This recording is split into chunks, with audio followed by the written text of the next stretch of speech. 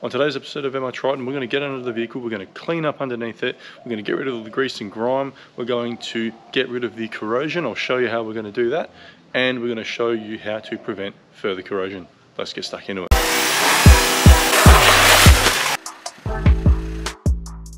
So first I'm going to start by giving you an overview of the products that we're going to use in today's video to get rid of the rust, clean up the grime, prevent any further rust, so on. So what I've got here is a heavy duty detergent for vehicles, full drives and trucks and that sort of stuff.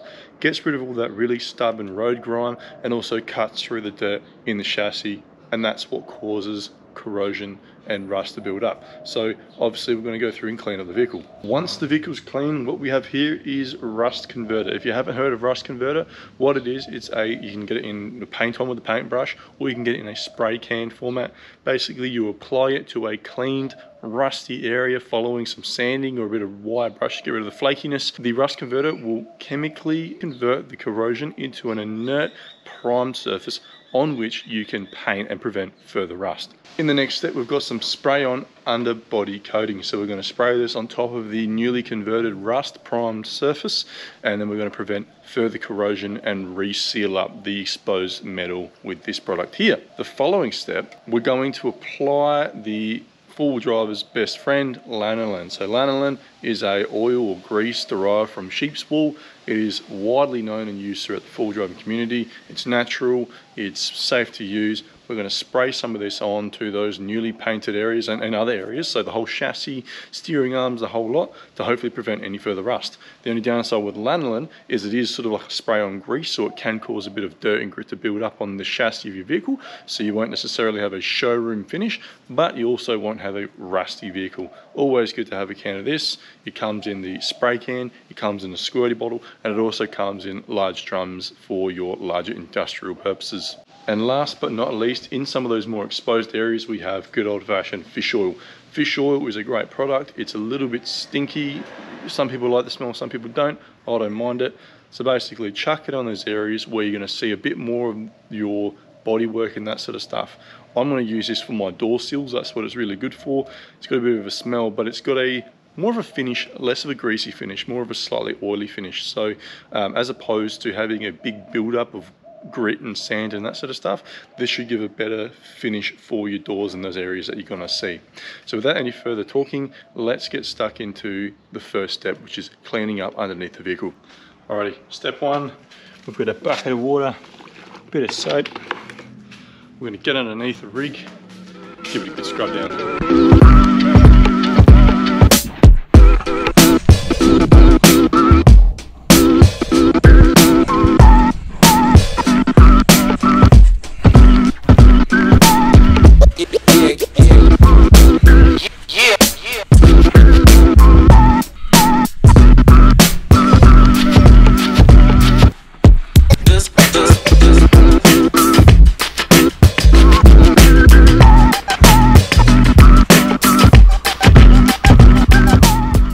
Seen, we've gone under, we've cleaned the dirt and grime from under the vehicle. What we've got now is a surface that is nice and clean and ready to apply a bit of rust converter. So we'll get under the vehicle, get our mask on because this is quite fumy. We'll paint it onto the rusty areas. Once it dries up, we'll on to the next step.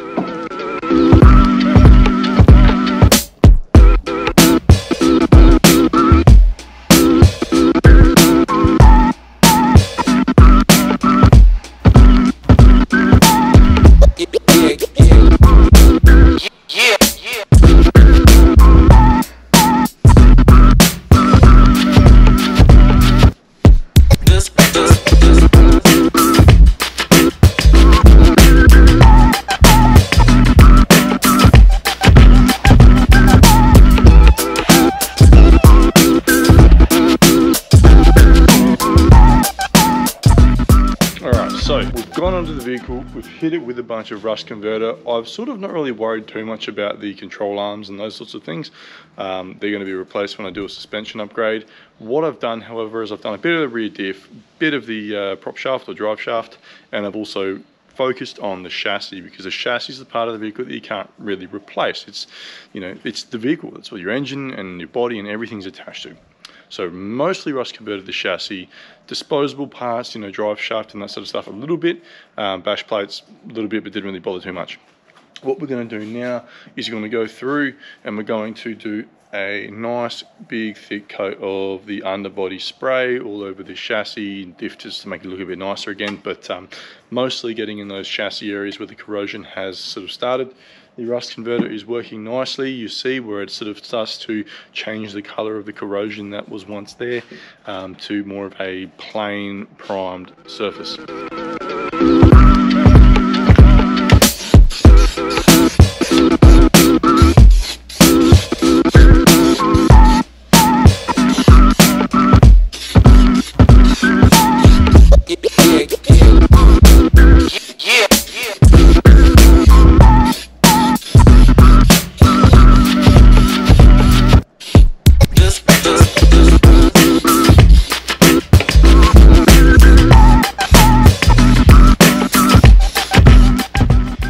What we've done is we've gone underneath the vehicle, used up our can of underbody rust coating.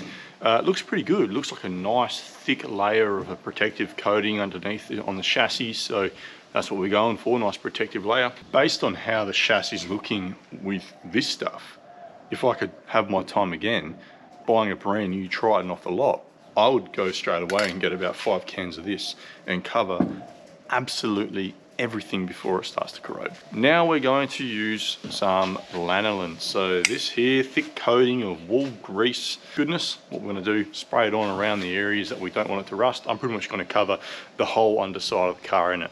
All of my chassis, all of my diff, my control arms, the whole shebang. I've got 2 cans of this to waste, so we'll squirt it all over, cover it up, and we'll see how things are looking in a couple of weeks' time. And I'll update you guys on that.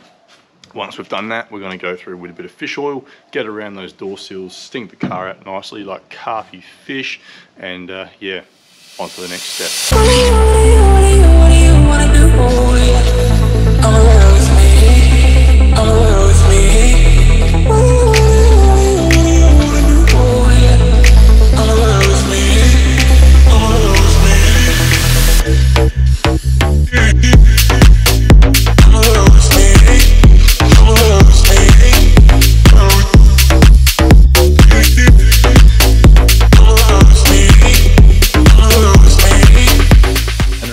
To remember as well with your lanolin, keep it away from your brake rotors and calipers. Brakes need friction to stop your vehicle. If you lubricate your brake setup, you're not going to stop in time, you're going to crash. It's going to be very dangerous. And the final additive here to prevent rust is our fish oil. Now, what type of fish is it made of? Couldn't tell you, but what I can tell you is that it bloody works. Tried and tested. A little bit stinky unless you get the deodorized, but I'd rather the stinky real deal.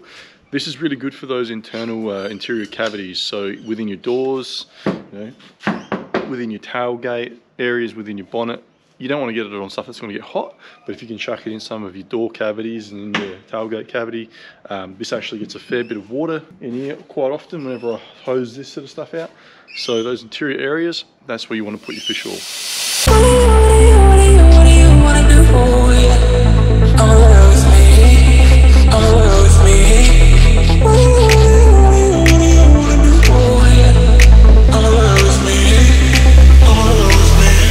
Fish oil also, don't forget, you know, get up in your bonnet areas up in here. It's where the leaves and dirt collects, that sort of stuff. Give the bonnet a bit of a squirt as well. Keep it off your DPF and your exhaust though.